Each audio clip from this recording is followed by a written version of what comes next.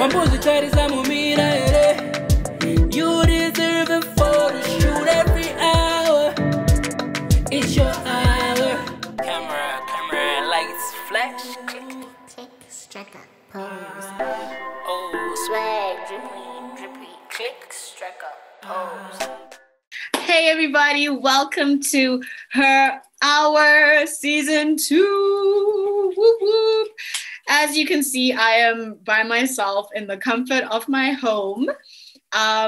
Yes, we are in lockdown yet again. 2021 is pretty much just as bad as 2020, guys. Okay, no, I rebuke that. Touch wood. No, we are back in lockdown, and instead of us just waiting for life to get back to normal, because hey, what the hell is normal anyway? But instead of waiting for lockdown to lift, we just thought, hey, last year taught us about doing things online, doing things virtually, and being able to stay safe, but still getting the job done. So we've decided to do our podcast virtually.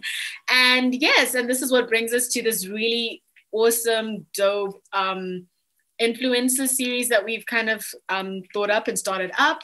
And the series is going to be featuring a lot of really interesting, cool, funky guests. Yeah. So we're going to get right to it. And yes, I am now here with my favorite faves of the favoritedness of life in lockdown, virtually. Hey, Jordan, how you doing? What's good? Mwah, mwah, mwah, mwah, mwah. And today, as the first of our guests on this really awesome, super dope series, we have the amazing, I'm not going to introduce her, I'm just going to say she is amazing. She will introduce herself. Guys, yes. My earrings fell out.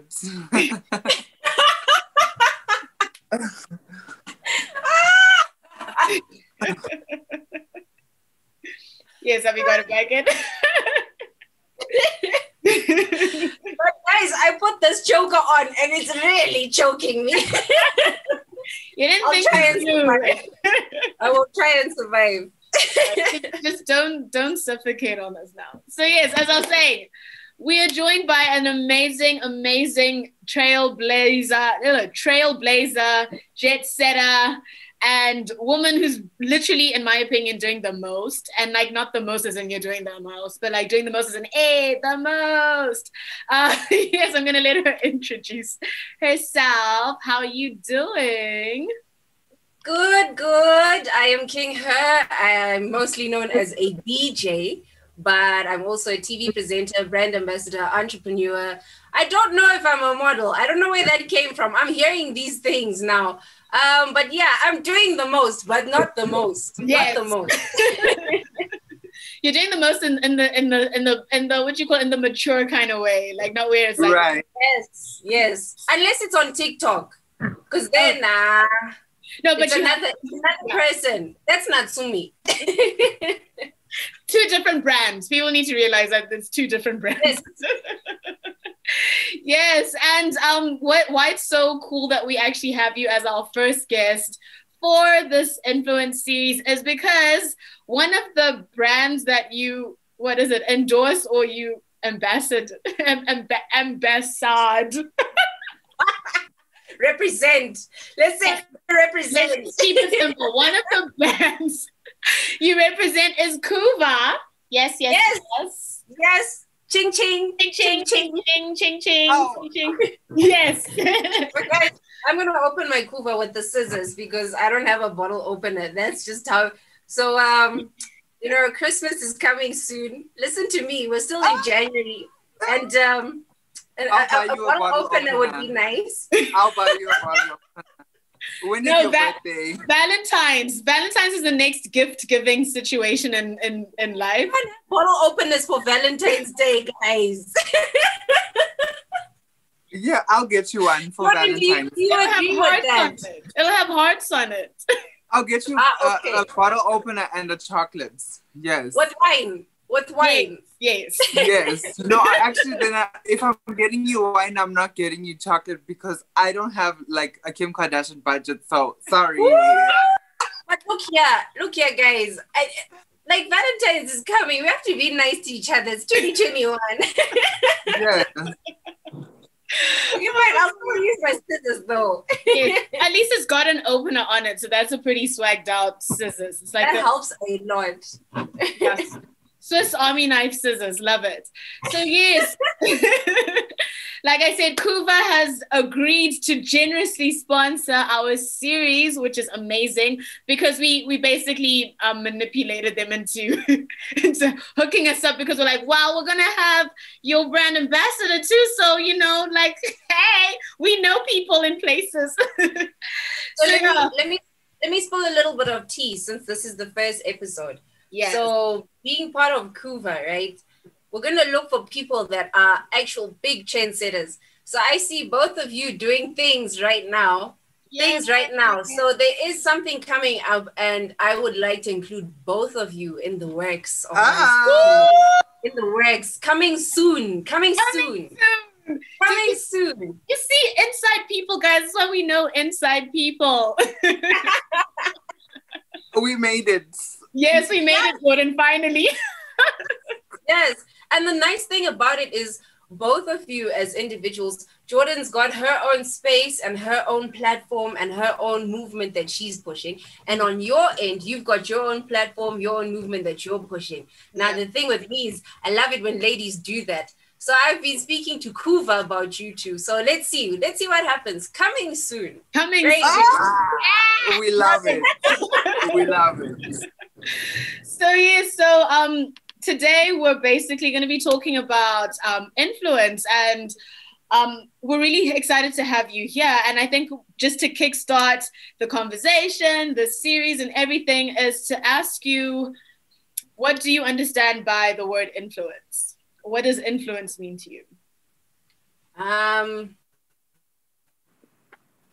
Well, on my end, influence to me means creating some sort of movement, inspiring people under a certain, how do I put it into words? Like, I feel like picking up a dictionary and reading the dictionary term, but just being influential. That's part of the word influence.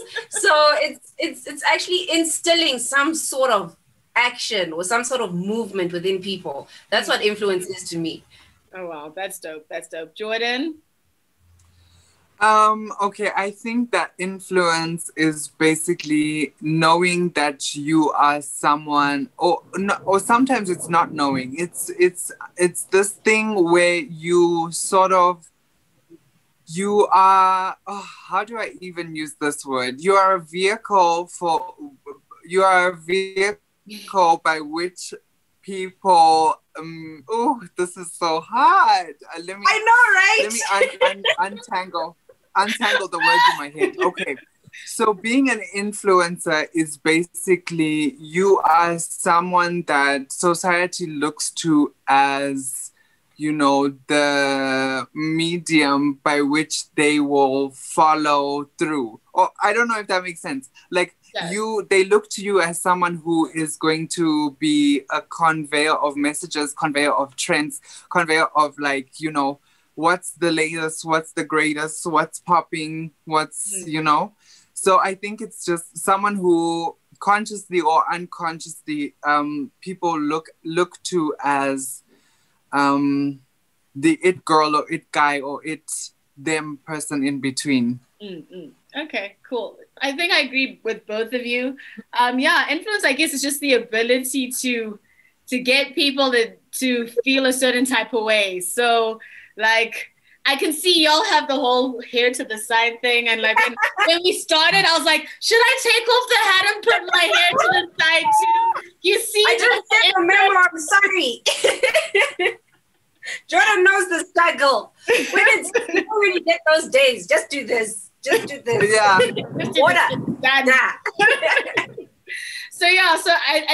So that's basically what it is. I don't think it necessarily has to be on any anything too complicated. I won't bring out Webster's dictionary states influence as, but like I just think that it's the ability to make someone feel a certain type of way, like, and I think also get them to follow through with the way that they're feeling because of what the right. them. Because I don't think influence like completes itself where it's just like, oh, I should have done it. Like now, I don't think you fully influenced me. If you had, I would have taken off the hat and done it. Then I would be like, yeah, 100%. So right now, y'all are Right. like 82% of Maybe in the next 10 minutes, the hat will come off. right? Right. Yeah, it's still buffering. My brain is still buffering. Like maybe, like I think it could work. Like I could just anyway. So yeah, that's cool. So okay, cool. So this is what we believe influence to be. So my next question would be, you getting into becoming a DJ, a radio presenter, now a model, brand ambassador. Was this all intentional? Did 5-year-old King Her like wake up and say, I want to be an influencer and this is how I'm going to do it? Or did it just like happen? So 5-year-old King Her actually wanted to be like Picasso, just paint. And then have my paintings in a museum and ta-da, that's my life. That's what I thought, because I was always very artsy and very shy, very timid. Never really mixed that well with friends. Like I had friends, but I was just I was the weirdo, basically. I was quite weird. And every time, like whenever my mom would take me to my parents, well, not my parents, my family, and then I would greet and things, I'd start crying because I was very, very shy, extremely shy. And and then I went through a lot, like during your adolescence and everything. You know, you go through your ups and downs, and you go through various relationships and milestones, and then you go through some very sad moments in life. And as you're maturing and trying to discover yourself as a person, you sometimes lose yourself completely. So I had lost myself completely to the point where I started listening to a lot of music, and music started to influence the person that I am today, which is why I always say music set me free. If y'all have any money to lend me for a tattoo, to get a tattoo that says music set me free, that's another gift for Valentine's Day. Just putting it out there. Just putting it out there so people know. Okay. You know what? I feel like you didn't tell me when your birthday is, and I'm still waiting. My birthday. So first we celebrate Jesus' birthday. Oh yes, I even wished you on your birthday. Never mind. Moving along swiftly. It's Jesus' birthday month, and so he gets the spotlight. And then then comes Boxing Day, and everyone is Koovah, because that's the term. Like when you're hanging, everyone is Koovah because they've been Koovering the day before. And then the next day is my birthday, and they're too tired because they're waiting for New Year's Eve. Exactly. So my birthday is actually on the 27th of December. It's not that far. I'm accepting gifts in advance, and I'm accepting belated gifts as well. That's fine. But yeah, so through that entire journey, I then fell in love with music. And when I fell in love with music, I never thought I would actually be at this level in terms of DJing. I used to actually be a bedroom DJ on my laptop in the bedroom, have an imaginary crowd, and then wham bam, a couple of years go by and boom, there's King Her. So I'm still myself still in shock with some of the moments that I do go through, or some of the crowds that do pull in when we were allowed to have crowds. But it's been quite a journey. I've just been going with this journey and continuing with this journey. I can also be a bedroom DJ, but you have to take me for dinner first, and then maybe kiss me on my neck over here, and then a few things after that, and then I'll be your bedroom DJ.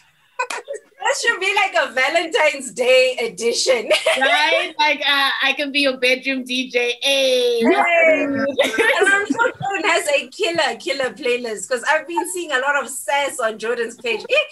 Some of the times, like when Jordan posts something, then I'll go straight back to the profile. I'm like, nice. I need that dress. I like that outfit. I like that outfit. You see, Jordan's out here influencing King Her. Look at her. Look at you. Look at you, girl. I'm telling you, sometimes I'm even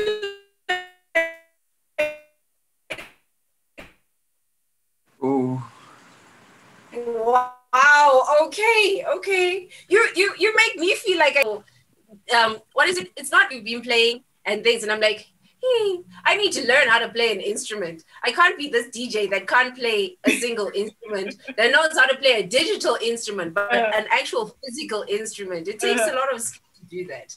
Yeah. So I'm coming for lessons from both of you.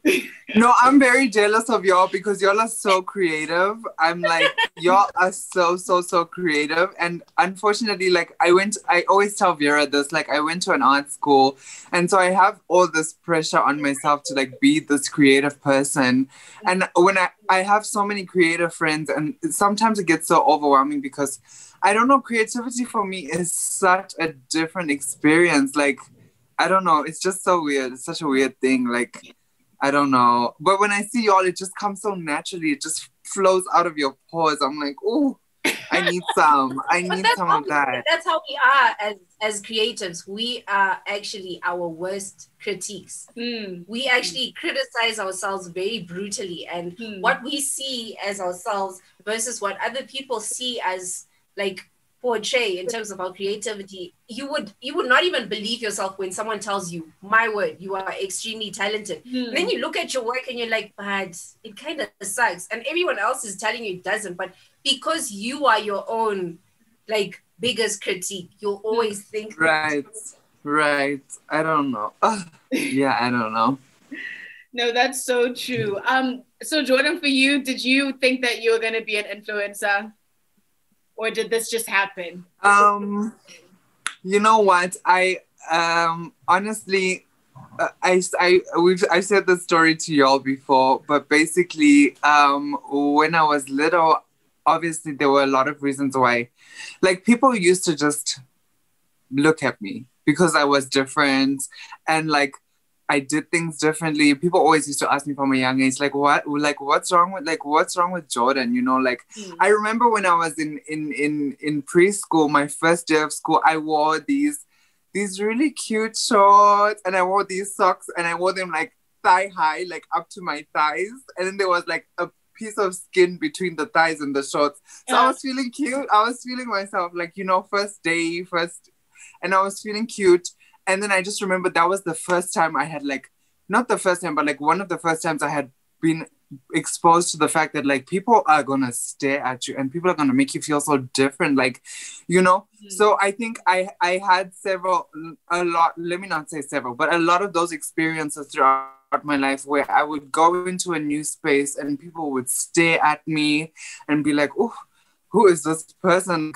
Sometimes good, sometimes bad. I would hear so many things. I would get screenshots from friends being like, this is what's happening in our group chat right now. People are discussing you, like pictures of me in people's group chats, like Jordan is this, Jordan is that, whoa, like discussing me word for word, like picking me apart and saying, oh, the hair, oh, the what, oh, the lip. Oh, there was even a time, guys, when I was just out of high school. I was like 18 years old.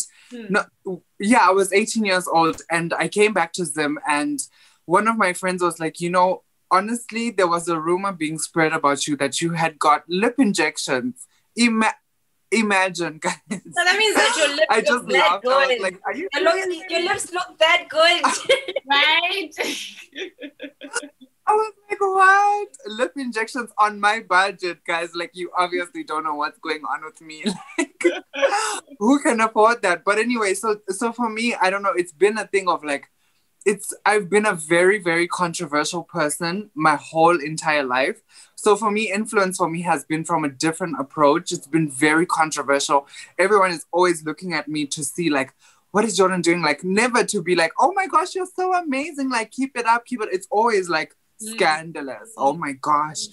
Oh, what is Jordan? Who are you dating? Oh, Jordan is with someone's man. Oh, you know, there was, oh, yeah, no, I have too many stories, guys. I have too many stories. Like this one time I got so drunk in the club and I was having a good time and I was dancing with this man who was probably like 40 years old. The next day there's pictures circulating of me like grinding on this man, someone's father, like, oh, Jordan likes people's fathers, what. Like, so I'm just like, to be honest, this is how it has been. I think one thing that I said to y'all is that because I had been looked at for so long, to a certain extent, it became part of my reality, so that when things weren't in that kind of a situation, it felt abnormal. When people weren't talking about me, it felt abnormal. It feels abnormal, you know, like it's such a big part of how I grew up, of part of my experience, that like it's my life now. And I don't think I could live without it. I don't think I could live in a space where people are just not, I'm not relevant. I don't think I can do that. Like, it's just, it gives me a little piece of joy. You know, a lot of people say some people are made for this industry. A lot of people are made to be an influencer or to be famous. I'm not famous, but I think I am one of those people who I think I was made to live this life. Like, I think I have the backbone, the guts. I can take it. Like, people can say whatever they want about me and I will take it. Like, I don't know. So for me, I think, yeah, from a young age, I don't think I knew I wanted it until it became a situation where it became a real part of my reality. And I was like, this is who I am. And I guess now I want it. So yeah. It's your calling. Yes. This is where you're at. This is your spot now. Yo. No, I completely agree with both of you. For me, I will not lie, I am not as humble as the two of you. I wanted the spotlight. Like, I used to watch this TV show, and like it was literally about a young girl who wanted to be famous, and I was like, this is my life story. Like, this is what I want. Like, and I like jumped at literally any opportunity to be in front of a crowd. Like, it was really crazy. And like, I guess as a kid, you don't really think about it like from a very serious standpoint. And yeah, it was just a thing that happened. And people knew me. I had older siblings. So everywhere I went, people, like, my reputation or my family's reputation always preceded me. So my school, from primary school all the way up to high school, my older sister went to the exact same school as me. So every time I got into a classroom, the teachers knew, like, oh, you're Charlie's little sister. I'm like, yeah, this is me. And I think I felt the need to have to, like, I think establish myself, because everyone just kept saying that, oh, you look like your sister. Oh my gosh, you and your sister are so similar. So I think that's what also pushed me to really like go out there and try and have my own like identity and whatever. And obviously, like, getting older and, you know, realizing that I need money, I need a job, adulting. Yeah, I think that's when I started taking a more serious take on like becoming an influencer and stuff like that. But one of the things that I did notice is that it now stopped being about like, oh, I want to be famous and I want to have money and I want to drive fancy cars. And it now became more of a, I want to change lives. That's the angle that I now started kind of going with. And it now, a lot of the things that I do now and that I've started doing and that I've been doing for a while are very intentional in terms of, okay, I have, like, there was a time, I used to do a lot of kids camps, and there was a time on my Instagram and on my WhatsApp statuses, I used to like post lots of very funny, adulty kind of rude jokes, until like one day, one of my kids like inboxed me and they're like, hey, Coach V. And I was like, oh my gosh. I need to be careful what I post on my social media. Can't be out here like doing the most, because they're like 10-year-olds that follow me and they see me and I give them this whole talk about, no, you need to be like this and like that. And then they go on my Instagram and they see me doing the opposite. Like, it doesn't really compute. So I think nowadays I'm a bit more conscious of what I upload, what I talk about, what I associate myself with, just because of the kind of image that I want to portray for the people that are looking at me and influenced by me. So yeah, that's my 2 cents. I have a question. Oh my gosh, you've just given me a question. Sorry guys, I know that we have like a set of questions, but like I this is a really important question for me. I just want to understand y'all. And so for me, my question to y'all is, and I will also answer it, my question is, what kind of image are you trying to portray? Like, what is the true representation of Vera and the true representation of King Her? Like, when you look at yourself and when you want people to look at you, what do you want them to see? Yes, first. Okay, so I want people to actually see King Her as a very strong woman. a woman that can actually speak for herself, that can create an influence of change, a positive movement of some sort. Like for me, the direction which I want to go is, I don't want King Her to just be the DJ. I want King Her to be a brand, to be a household of some sort, you know. Like I always keep saying to myself that I can't live this life and not have accomplished some sort of change that's influenced something. And so at least, you know, when it is my time to leave, I've left something behind that continues, you know, something that will continue for the next generations and the next generations forever. It's continuous. And I want it to not just be, okay, King Her's a DJ, but I want King Her to be a very strong household for women, especially for women, because there's a lot of things that, you know, especially in the industry. For example, the music industry is very tough, and it's easier for the guys to make it. And if you're on top already as a lady, you're on top and you're untouchable. And for an upcoming artist, they've got to go through 20 million more challenges just to get to at least some form of recognition.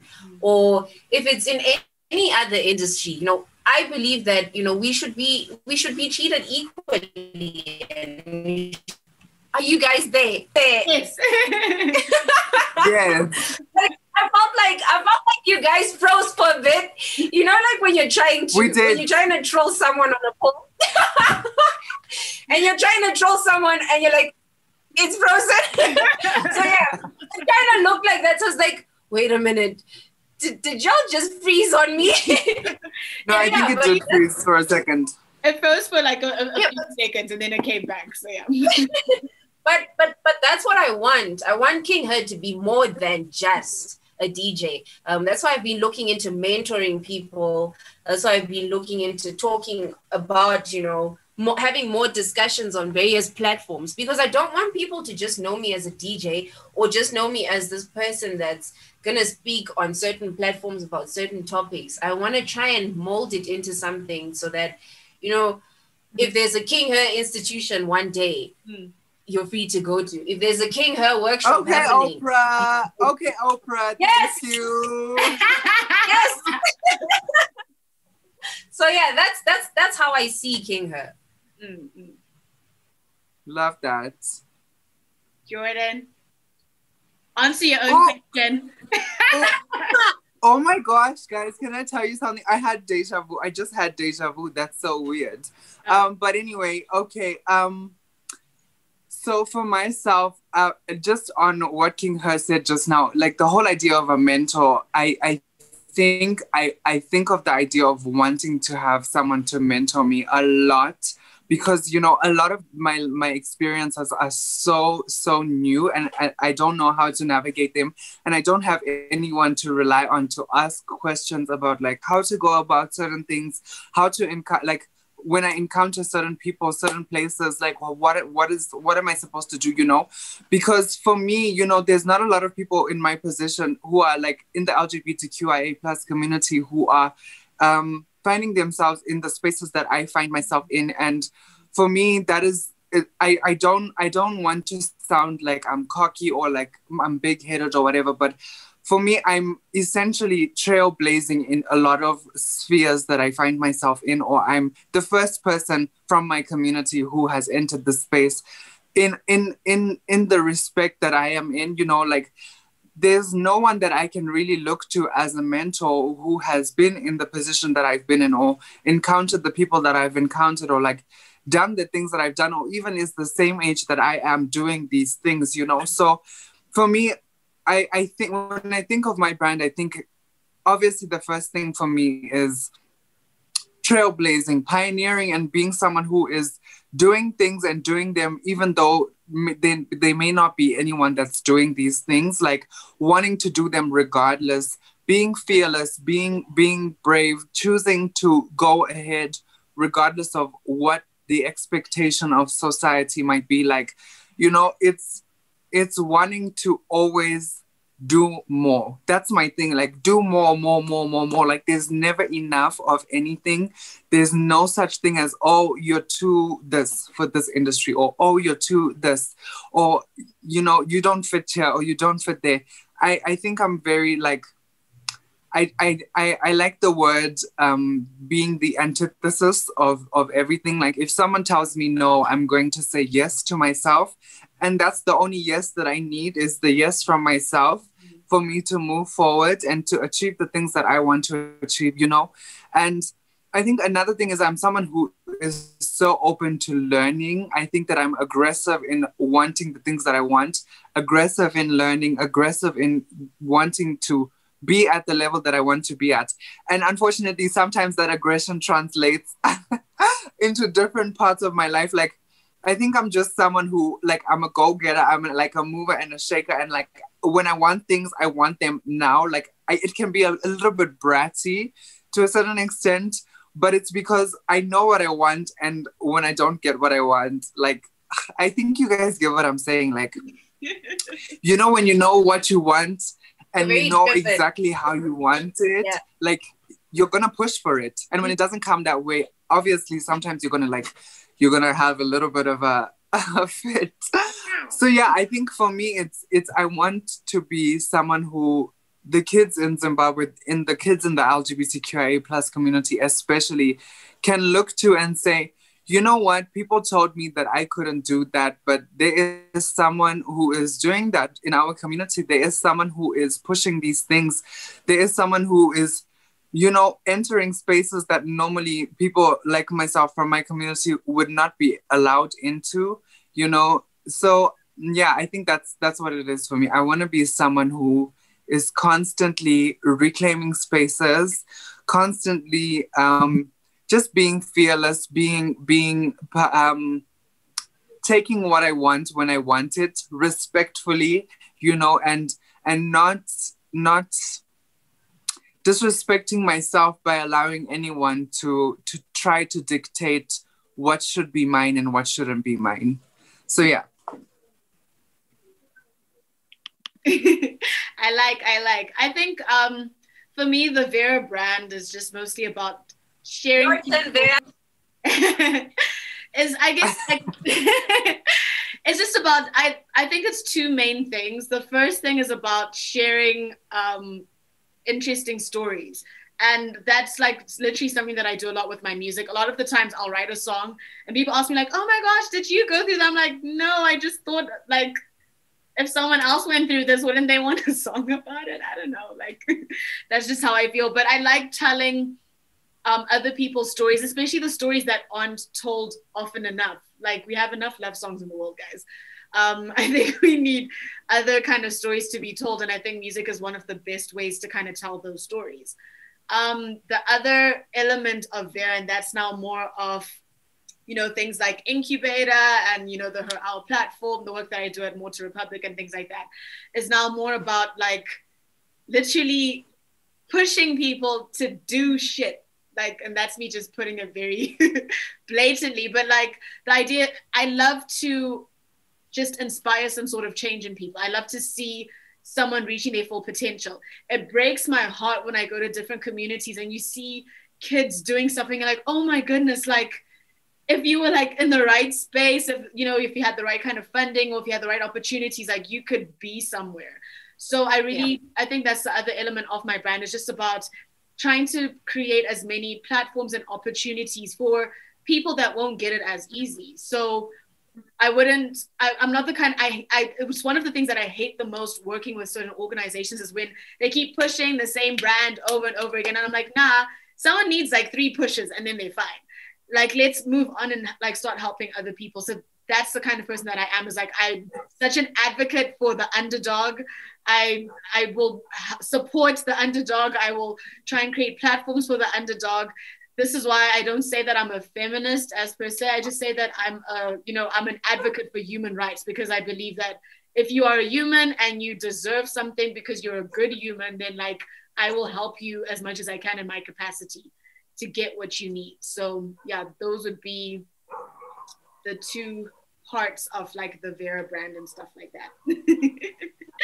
So yeah, so given that we're talking about, I love that everyone spoke about invoking some sort of change. Like Jordan spoke about being a trailblazer. King Her, you spoke about, just inspiring other young women and helping out other young women to like get into the industry and things like that. So given all of our wonderful inputs. How do we all feel about do we feel that as an influencer, as a person in a position of power or whatever, do you think that we have a responsibility, or people have a responsibility to to kind of speak out for the underdog? So for example, last year there were the Black Lives Matter protests and movements that were happening in America. There was also I think it was a year before, in 2019, if I'm not mistaken, there was the movement, the Me Too movement. So like you'll find that a lot of these movements pop up and a lot of celebrities choose to be quiet. A lot of influencers choose to be like, not gonna talk about this is not my story. So what do you think? Do you think that like people in a position of influence have to participate in these kind of discussions? Do they have to join these kind of movements, or like it is what it is? If they want to, they can. If they don't want to, both.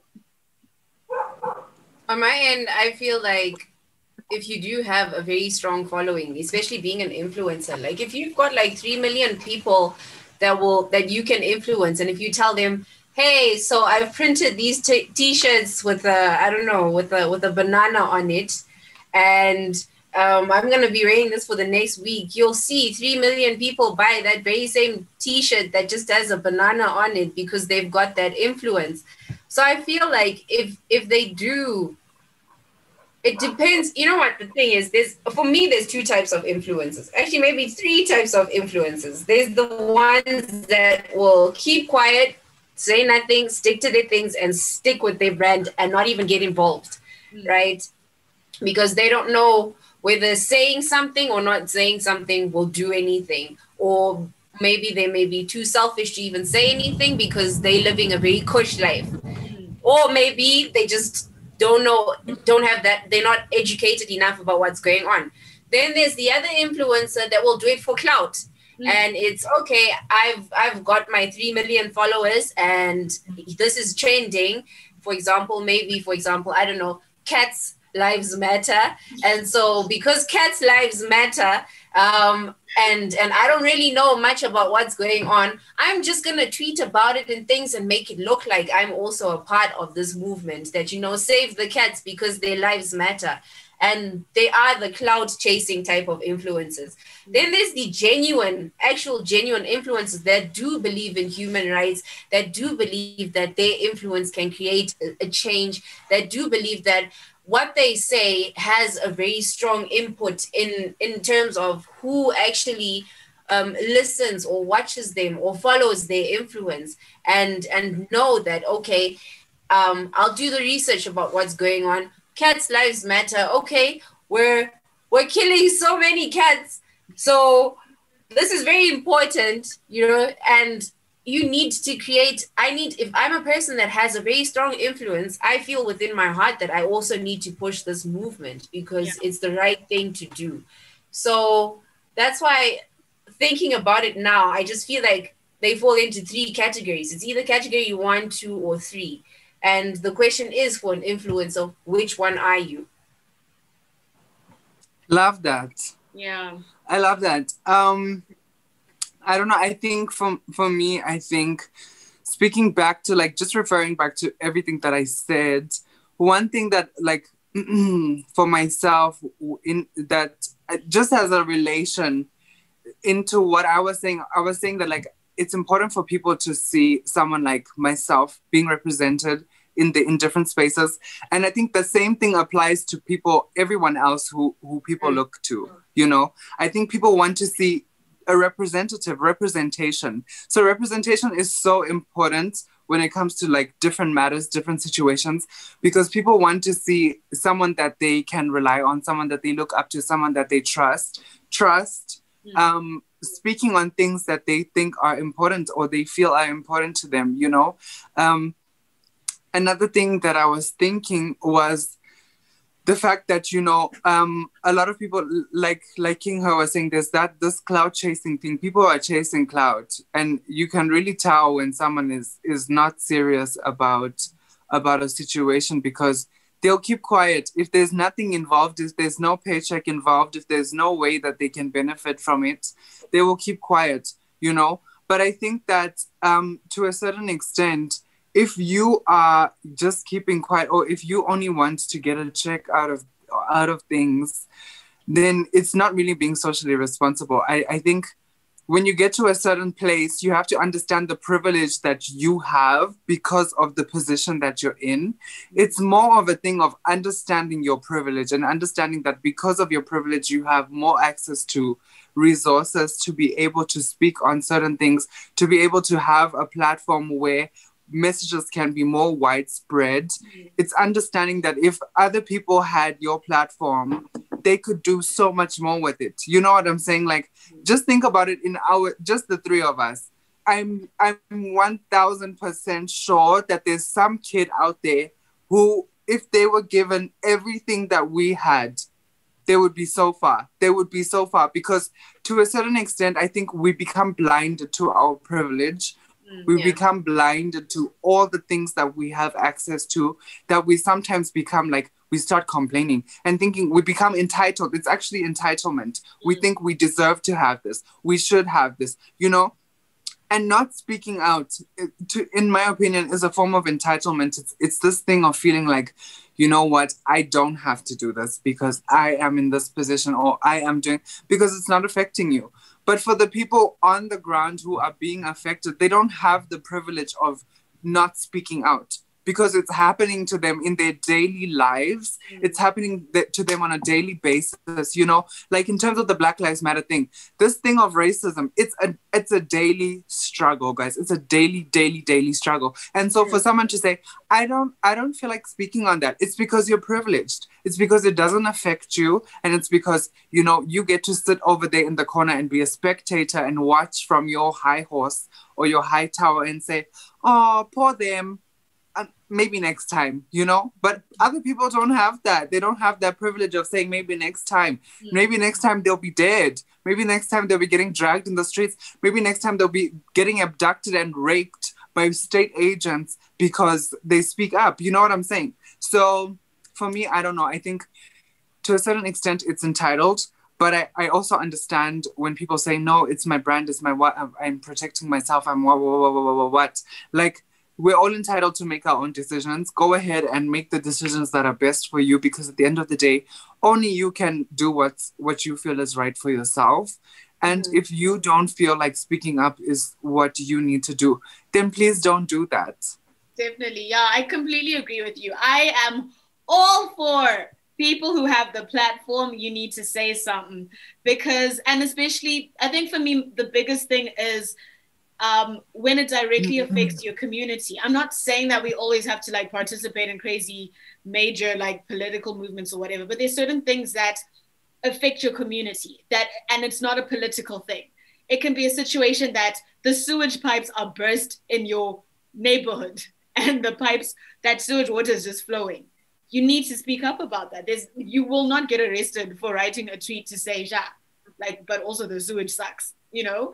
So I think sometimes it's really important for people to remember like that there's certain movements that you can't say it's not a part of my brand. If people are getting raped, if there are girls getting raped, and you are a woman in that country where these girls are being raped, and you're like, well, it's not a part of my brand, then sweetie, being a female shouldn't be a part of your brand then, because, you know, these are things that are affecting your direct community. So I think even sometimes to a certain extent, I can't even be mad at the cloud chasers, because they're still like pushing the movement, man. If we had like 50 cloud chasers out here tweeting something and like they're tweeting a movement, I would prefer you tweeting that movement than you tweeting the Buster challenge or whatever TikTok challenge that's out there.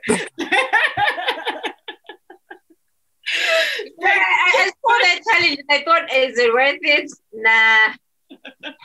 Too much of it.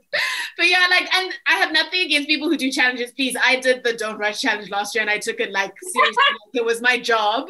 But what I'm just saying is, in the same breath, I am the same person that you'll find at a doctor's rally in town. You'll find me marching with the nurses. You'll find me putting hashtags on my statuses and on my WhatsApp and whatever, because I believe in all of these movements. So yeah, I just think that it is important that when you're in a position of influence, because that voice that you give is the thing that can like push this movement to that next level that it needs to get to.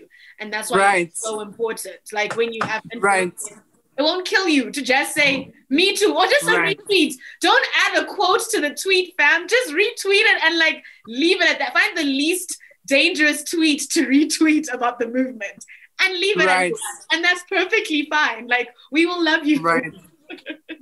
You know, you're making me think, Vera, that, you know what, people, I think if you're not willing to speak out, at least be someone who is going to do donations, or at least be someone who's helping people out on the ground, you know, like helping people to find places to live if they've been like disenfranchised, or if people, you know, like the kids are starving, people are dying in the hospital, like do something with your privilege. Like if you're just doing nothing, I think that's a problem. But if you are at least helping, if you're choosing not to speak out, there needs to be something happening to balance that out, you know? Yeah, that's so true. Sorry, just to also revert back to that, that is very true. And I think that's why sometimes you'll find, especially even in America and in the West, a lot of celebrities aren't just, like, I'm not just an actress or just a singer. Like, they have a cause that they push. And I think this also just allows, I know it's a PR stunt as well, but like, I think it also serves as like a blanket to protect them when they don't say something, when shit goes down, like they're protected, because people be like, okay, King Her didn't say anything about this movement, but I know that she's training young DJs. I know that she's working with female creatives, and she promotes them, she gives them gigs, she posts about them. Like, we didn't know about this random DJ, but now we know about them because King Her helps out. So it's like, okay, a get out of jail free card because she didn't post about, I don't know, some crazy movement that's going on. So I think sometimes people are understanding and they're forgiving, but like if you're just the person who's going to post about, oh, living my best life while a pandemic is happening, then like we will judge you. We will judge you. And speaking of like judging people and stuff, do you feel like, this is for everyone again, do you feel that people in positions of privilege, people who are social influencers, do you think that they're out of touch with reality? Like, we've seen so many, like, I'll give a good example. What's her name? It's Kendall Jenner did the Pepsi ad, where, for those of you who don't know the advert, she went and like basically it was an advert of a riot basically starting up. Then she goes up to the police and then she hands them a Pepsi, and the cops are like, cool. Right, I think we can show them a snippet of the clip. So show you a snippet of the part. So why this thing was so outrageous for people, especially in America, was that they were like, fam, if you start, and I don't even think it's just an America thing, I think it's also a Zim thing, because we know when our peaceful protests happen, you cannot give the officer a Coke or a Pepsi and think he'll smile at you and be like, nah, we cool. Power to the people. That stuff does not happen. So that's why it was such it was really an ignorant like advert that they put up. And this is also like, I'm not absolving Pepsi from, because they had a whole marketing team that sat in a room and they're like, this is brilliant. So girl, this is why it's Pepsi and not Coke, like full stop. But Coke had some bad adverts too, hey. I remember they had the one with some kid that looked like a monkey or whatever, and that backfired. What? But like Coke also, like a lot of these big corporates, in fact, just speaking in general, because these big corporations are also big influencers and they make big mistakes. I can't remember which clothing company it was that had a black kid wearing a shirt that said something like, yeah, I'm H&M. Yes. And I'm like, really? Did you not look at this advert and think, this is not okay? So yeah, anyway, to cut a long story short, what do we think? Do we think some of these people are ignorant and don't know any better? I honestly do think that some of these people aren't really in touch with what the reality of things are, especially with what's going on. But on the other hand, there's another thing of, okay, yes, you may not be in touch with reality, and genuinely some people have very chaotic schedules, and they're going from one gig to the next ad agency, to the next shoot, to the next this. So to then be in touch with reality during a very chaotic time would be very difficult. But then again, as a human being, you still, regardless, need to know what's going on in the world. You still need to watch the news. You still need to know what's happening. You still need to know, okay, is there an asteroid that's on its way? You know, as busy as I was, you know, last year and the year before, I would still check there were asteroids coming towards Earth. Come on. If I knew that, then, I mean, you still have to somehow, in your busyness or in your famous life or in your glory of things, still try and be as relatable as possible. And you still need to try and understand what's going on in the world. I feel like as a person, you need to have that responsibility as a whole, and not just sign up to something because you're getting money for it. Like if that Pepsi ad obviously offended a lot of people. And the thing is, did you care about how many people you were going to offend and what it represented, or were you just all about the money? And it's all about, it's a choice that you have to then make in life. Are you doing this for money, or are you doing this for a cause of something? I think that from what you were saying, Vera, you know, big corporations like Coca-Cola, Pepsi, what, you know, a person at a big level or an influencer is also a brand to a certain extent. And so when you think about a brand, you think about a team, right? You think there's a team of people who are influencing this brand to be and to put out what it's putting out. Because, you know, everything requires a team, regardless of, even if it's just a person, you know, we can boil it down to the team being the people who are in their immediate environment, their family members, their friends, the people who are helping them to make their decisions on a daily basis. And so in me saying that, I think the point of what I'm saying is that the reason why people end up being out of touch with reality is because on their team, there is not a good representation of society, you know? So when you end up saying things that are out of touch, it's because there's nobody in your circle who you have to think about and consider to say, if I say this, is it going to offend my friend? Let's say my friend's name is Koovah.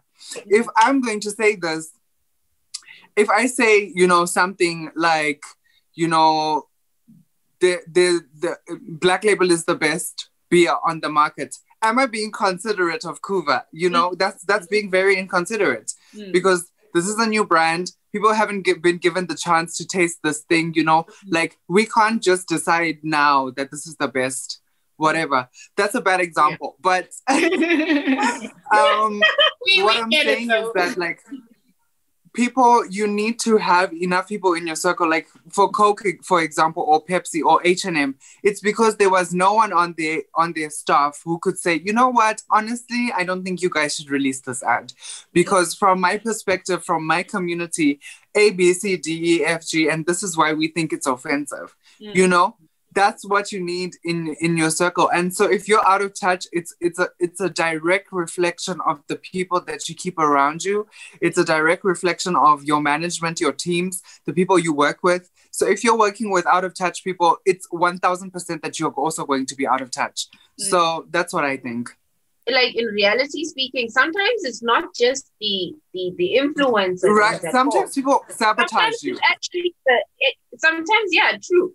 And sometimes it's also the company itself, because there are certain top ranking brands, companies that are actually big brands that don't support causes like Black Lives Matter and don't employ a certain race of people and things of that sort. And during the time, for example, when the Black Lives Matter hashtag was trending, there were a lot of companies that were seeing fire because they weren't supporting the same cause.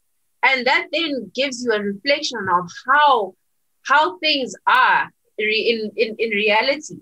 And the thing is, so as a certain brand, are you also representing a certain cause, or do you care about what's happening in the world? Do you care about what's going on in terms of racism or gender-based violence or anything of that sort? Do you care about what's happening in the LGBTQ plus community? Do you care about that? So for me, it's like, are you picking certain influences where you know that they don't really care about what's going on in the world, and it's relatable in terms of what your brand is pushing, whether you care about it or not. So it's actually sometimes it's also the brand itself that an influencer would be representing that are also at fault. So it's more of what are you trying to put out there? What are you trying to influence? Are you trying to influence a totally different thing from what everybody else is saying? Or are you influencing something that's going against what people are actually trying to march for a difference for? Right. No, that's so true. I think, I just completely agree with both of you. And I think that a lot of big brands, a lot of individuals, sometimes I feel like they choose to be ignorant. They choose, like, this is not my problem, so I'm not going to try and advocate for it. I'm not going to try and speak on it because it's not my problem. I'm sleeping very peacefully in my fancy house with my beautiful car and my, good life. So I don't know your struggle, so I'm not going to speak on it. And I think that sometimes even that ignorance is very intentional. I think so. I honestly strongly feel like as an influencer, as a corporation in a position of power, it's your responsibility, like what you were saying, King Her, is it's your responsibility to read a newspaper, to watch the news. Like I was saying to a friend, I was like, I obsessively was watching, like The Daily Show and like all of these, American shows and whatever, because I really wanted to understand what was happening in America. Every time I'd see something pop up, I'd be like, I need to understand what's happening. Just for my own sensibilities. Same thing with the NSARS movement. When I saw it, I had to educate myself on it before, I just hopped on the bandwagon or just chose not to say anything about it. And I think that's what's so important, is that it doesn't hurt you to spend like 5 minutes a day, guys, just like checking out the highlights, world news, highlights, what's happening, highlights, and then like making a formed decision from that. And it is very true that a lot of these corporations, a lot of individuals don't want to surround themselves with people that are on the ground, that are grounded, that can tell them, that can keep them in touch with reality. Oh, because now I'm earning a certain amount of money, I'm only going to hang around with people that are earning that amount of money, that aren't going to, that our lifestyles are matching up, instead of just sticking with my normal friends. And like, I'm not saying don't make new friends, but I'm just saying that stick to your old friends because they keep you true to who you are. So right. Yeah. I think one thing that I encounter a lot, because I do consultancy work, like for equality, diversity, and inclusivity, and so what I'm coming to encounter a lot in this work is that like people are just portraying an image. It's just an image, and they want you to believe that we are pro-Black, pro-abortion, pro-rights, pro-LGBTQIA+, pro-women, pro-whatever, all those pro. Because for them, it's a capitalistic gain. It's more, for them, it's more about the more people we can rack in to buy our products, the more, and it's not actually a thing of like putting in the work and actually wanting to be inclusive, actually wanting to be equitable, or, actually wanting to have diversity in your company. Because a lot of these brands, they'll say, oh, we're pro this, pro that, but the whole board is white people, or the whole board is men, And so it's like what you're saying versus what is reflected in your company is like completely different things. You know what I'm saying? Because there are a lot of celebrities who will be like, oh, love the LGBTQIA+ community, but they have zero people that they're friends with from the community. You know what I'm saying? Or they'll say, oh, I love Black people, zero Black friends, zero, like none at all. Or all the Black friends are like used as tokens, So for me, it's like a lot of people just want to portray an image because they know what the optics look like when it comes to influencing, what it looks like in this industry. It's all about optics. The pictures we take, the performances we do, the hashtags, the what, it's all optics. And so for me, the only way that you can really see who a real person is behind the scenes, how things are represented behind the scenes, And like, given this whole optics thing, like cancel culture is something that really developed last year, where we saw a lot of people being like X'd out of everything, where someone could make a mistake and people like, nah, we're going to cancel them. I think a good example was right. Nick Cannon. Nick Cannon got canceled like a joke. Like he made one, I will not lie to people. I watched that video and okay, I guess it's my ignorance or whatever, but like I didn't really. What is the video? Are we going to insert the video? We're going to insert the video. Okay. Well, we'll insert, because it's a long ass interview, so we'll just insert the bit that was considered the problematic part. Yeah, the problematic part. Right. Exactly. And yeah, so people canceled him after that. Like he was like, I just saw on my Twitter, I was like, what? Nick Cannon is canceled. He lost whatever. No more Wild 'N Out. I'm like, what is happening? So yeah, but I think he got cancelled because I think, okay, he was trying to express a certain point, because he does believe in a lot of shady things, African tribal culturalism, and like he's very passionate about that, and how Black people came to America, and the story of how, you know, we've got like African people have their own ways of healing, their own land that they were meant to live on, and you know, the climatization in accordance to where we originally come from. So I think he was trying to express himself that way, but then he went a bit too far, a bit too far. But sometimes, you know, like how you're talking about cancel culture, sometimes I just think that, like, 2020 has just made people very emotional. That's just the honest truth. If 2020, you're going through a pandemic, you're not able to see your friends, you're not able to see your family. We got used to going out whenever we wanted to, and then you've got all these restrictions.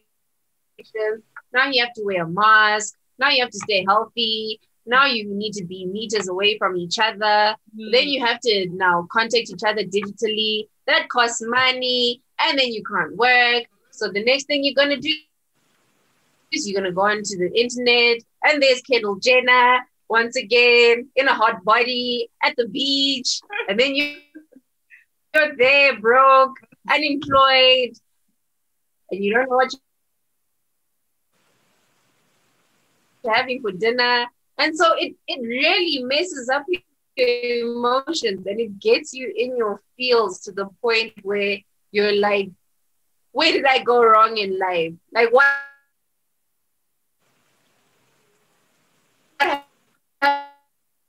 happened to me? And the minute something goes wrong, it's like, right, now all this energy that I've been, okay, you did this wrong, you used to cancel you. You know, but it's because we've just, in the past 2 years, I feel like we've been we're more woke than anything. We're more aware of what's happening. We're more aware, like if we like today, something happens in another country and it's a disaster, within minutes, we know what's happened.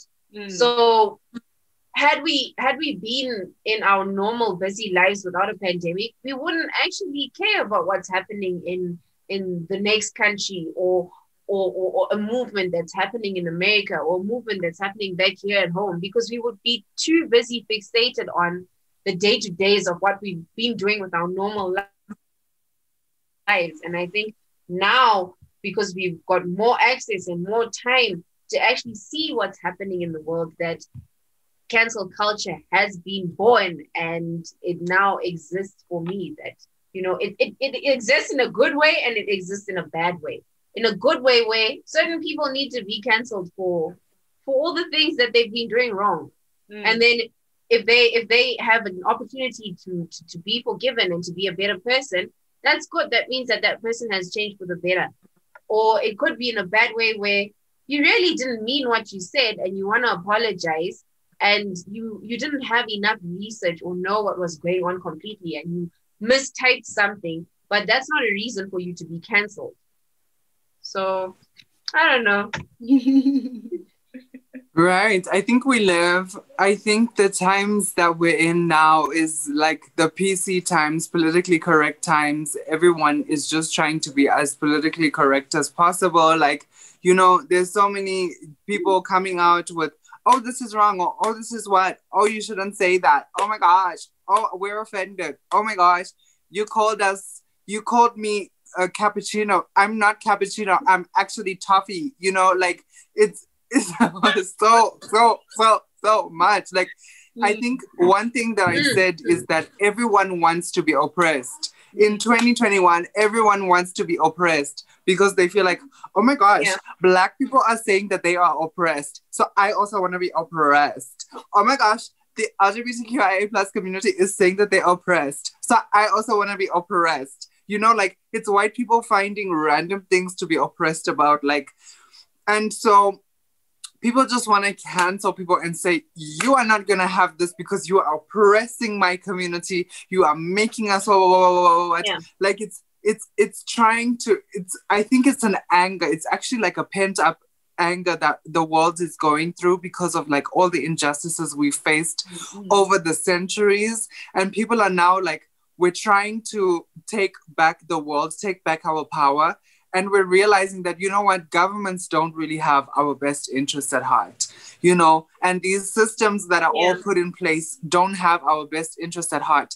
And so humans, because of technology, because of the way that things work, the internet is the only system in place that is ungovernable, guys. It belongs to every single one of us, you know? And so because of that, because there is no sense of like structure on the internet, people are now like, we are the power. And that's a fact of life, regardless of government, regardless of, I think it's human beings are now finally at the point where we're realizing we are so, so powerful in numbers. Like, if we all come together and say, you know what, King Her's hair is looking too blonde. She is appropriating white women. We are tearing her down. Let's cancel her because she's supposed to be a natural straight head, dark black hair. Like, if enough white women with blonde hair came together and they were like, she is appropriating our culture, and they were like, cancel her jobs, what? You see what I'm saying? So for me, I think I think cancel culture doesn't exist, but I think it's real. It's very real. It doesn't exist, but it's real because it's a thing. I think it's people realizing we have so much power, but because of the systems of the internet, that power isn't as strong as we think it is. You know what I'm saying? Like, you can cancel someone online, but they still have jobs offline. They still have deals that are pending offline, you know? So I think cancel culture is an internet sensational thing. If the internet did not exist, cancel culture would not exist. I hear you. I completely hear you. Cancel culture, I think it's very toxic. I think people should be given a chance to make up for their mistakes. And I think because it's ungovernable, it's just, it's literally, it's subjective, right? So if I just feel like someone needs to be cancelled and then I'm going to start a little thing, then everyone who's had a little thing against that person who I'm trying to start a thing against, right. Me too. There's no way to prove. I can start something up today and be like, Jordan called me a bitch yesterday. And then someone's like, oh my gosh, the other day she rolled her eyes at me when I was talking. Then someone else, oh my gosh, yes, she just walked past me the other day. And then it becomes a whole thing that we hate Jordan should be cancelled. But like, there's no proof that you're a terrible person. It could just be, some of the things could be true. 90% of them could be lies. So I mean, look at that situation of, I don't know if you know about it, about Jeffree Star, the makeup artist that had an affair with Kanye West, and that's the reason why him and Kim Kardashian are getting divorced. Like, it was one person that started a rumor, and this rumor, and the internet is dangerous. Like, if someone can start a rumor like that and it can go viral, Jordan's like, I think I've got something to say about this one. Like, what is your take on that topic? Do you think it's a rumor? You know what? It's obviously a rumor, guys. Like, anyone can create a rumor. Like I was just talking about it just now, guys, about the lip injections thing. If enough people are talking about it, people are going to make it seem like it's a real thing. And then they'll start connecting the dots saying, oh my gosh, look at the way that her lips do here. Look at, they're a bit too full. Or, you know, people start to connect like dots that don't exist. Yeah. And they'll be like, that's why they're in the same city. That's why they're what. That's why, no. You know what, guys? The world is too, like, people are too smart. People are too smart. Kim Kardashian would have made a statement. I don't think it's real. You know, people, the internet is just boring. It's just so boring. And they're just making Jeffree Star even more relevant. Like, yeah. That's the thing. They're giving him so much power by talking about this and creating this huge rumor about it. So to say, like, what have you accomplished? If you were planning on accomplishing anything, have you really accomplished anything at the end of the day? Right. We're all up in people's business. Oh my God. But like, that's just how society, like, I don't know, we've created such a toxic online kind of behavior movement, whatever. I don't know what we can call it, but it's just, it's insane and it's crazy. And I think, like, I don't know, if this is a really good time for us to kind of bring the conversation to round it up and then come up with like some sort of a solution. Because I think, yes, we've like talked about like, oh my gosh, influencers need to do this, and oh my gosh, this is what's happening with the world. But like, if we were to be standing in an auditorium filled with 1,000 budding influencers, like, what would you say to them? Like, what kind of advice would you give them? What would you encourage them to do? What would you tell them not to do? Would you be like, don't do it, stay away? Or like, okay, what great advice would you be able to give people who want to become influencers, people who want to be in the limelight? Jordan, you can start with this one. Oh my gosh. I think I'll just tie in something I said in this conversation, and I'll just say, make sure that the people you keep around you show a true representation of the world that we live in. You know, I think if you are going to be a brand that represents people, you have to represent people respectfully and with the right sense of representation, you know. So you can't represent people if you don't have any idea of the kind of people that you're representing, you know. So I think it's important for you to just keep in mind that you are not the only kind of person that exists on this planet. Your perspective is just one in like a sea full of raindrops. For example, you're just one raindrop in an ocean full of raindrops. Yeah. So I think be willing to understand other people's perspectives. Be willing to hear people's stories. As much as you want people to hear your story, take the time to hear other people's stories so that you can understand that you're just one person. Yeah. I think just to add on to what Jordan has mentioned is that, you know, the bigger you get as an influencer, you tend to lose yourself. And that's one of the most dangerous things that you can possibly be, because now you've got that pressure of trying to do everything you can in every possible way to try and impress whoever you're influencing. Or if you're chasing that bag, you're going to chase that bag and start to lose yourself, which is something that not that I technically have lost myself completely to the point where I'm like, oh my God, I don't know who I am anymore.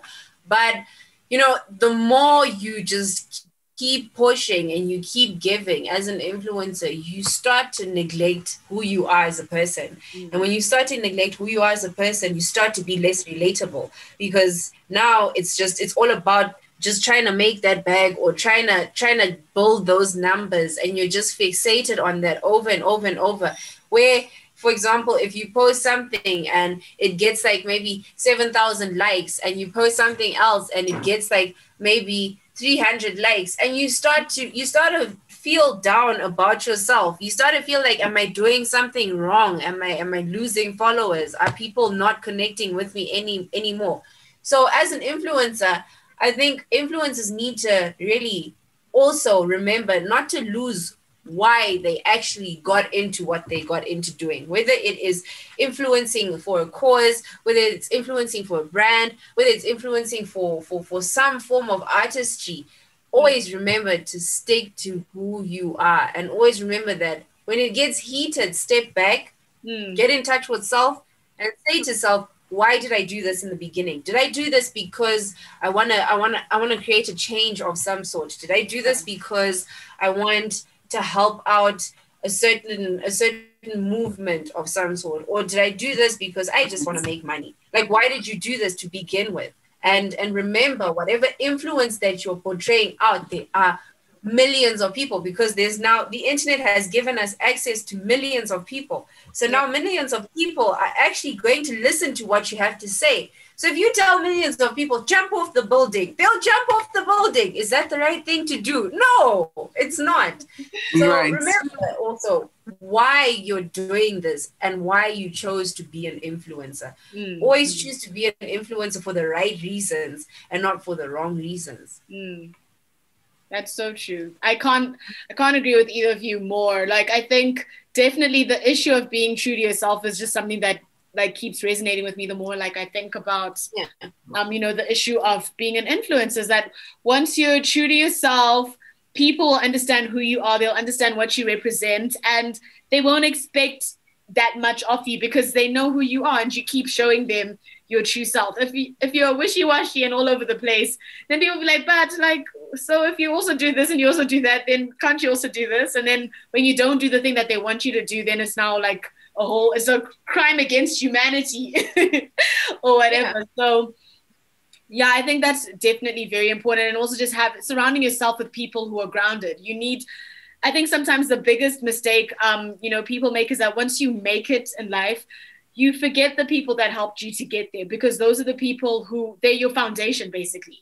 And there's no building that stands forever without a good foundation. And if you lose your foundation, you will fall to the ground and crumble and disappear. So remember your foundation at all times. I think now this is such a great place for us to kind of round up the conversation. And I just wanted to ask you before we end up the conversation, if there's anything you want to add that you think we might have left out, or maybe even just like plugging in some of the really amazing things that you're going to be doing in 2021 so that people can be tuned and in touch with some of the amazing work that you're going to be doing. So yeah, go for it. So for me, 2021, I really thought that 2021 would be better than 2020, but we're into 2022 2.0. We're still at the beginning. We're still at the beginning. I think you should have hope. We're still at the beginning. Let's cross our fingers. Yeah, I hope so. Fingers crossed, guys. Fingers crossed. But I always like I said in the beginning that music was something that set me free, and that's what actually got me into DJing. I've actually had a phobia of actually releasing music. So I produce music, but in order for me to release, I always feel like either it's not good enough, or the concept is just not what it is supposed to be. Like music. I do. That is so dope. I've been producing music for years now, and I never actually had the confidence to actually release any music or any sounds of any sort, because I always have this. That's why I say we are our biggest critiques. Yeah. And so this year, I really want to learn to accept myself and accept the things that I do and see them as good enough for me to actually take that brave step to say, okay, I'm going to release something. Whether it's good, whether it's bad, I've done it. And this year, I actually want to challenge myself to be a stronger person, to connect with self, because I've been so busy over the past couple of years before the pandemic came, and then last year the pandemic was there, and then we're still trying to figure out how we're going to maneuver around it. And so this time it gives me time to actually figure out who I am as an individual. And that's something that I want to do. I want to figure out who Natsumi is, not who, we all know who King Her is, but who is Natsumi? And I think those are the two major things that I want to focus on. And going forward, I'm looking forward to working with a lot of new people on different platforms, work on things that are totally out the box. Because I've always been in a position where I've had to work with certain people because I was aligned with them, but to actually venture out and say, hey, I'm King Her, you're Vera, you're Jordan. How about we start something together? I don't know. For example, a podcast. How about we do that? And it will be a podcast that is totally unfiltered. How about we do that? Like, I want to have the courage to do that and not actually have people approach me and say, hey, so King Her, we're starting a podcast, because that's what always happens. Yeah. So, like I said, I'm still that shy person, but I'm trying to step out and really figure out who I am and how best I can show my side of things, because I think everyone has seen the King Her side. They've seen the straight face DJ on stage, walks in, everybody's like, oh my God, and then you're there, play your set, leave, and you're like, right, peace out. No, I don't want to be that person anymore. I want to be someone that you can approach and be like, you're actually quite dope, so can we chill? That's what I want. Just a disclaimer, I don't think I'm one of the people that like is shy to say hi to you. I think every time I see you in the car, I'm like, oh my God, me too.